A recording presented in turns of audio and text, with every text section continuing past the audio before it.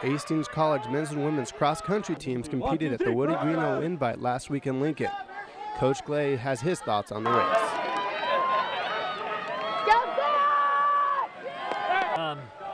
Larger field size than a year ago. Conditions were definitely a little bit different than they've been in the last few years.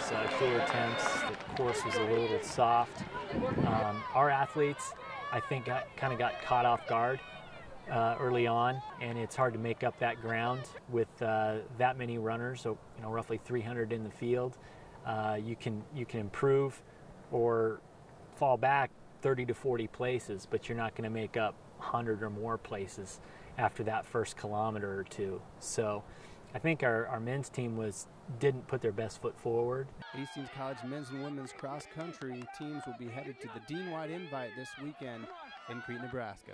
For HC Media, I'm Dan Stenman.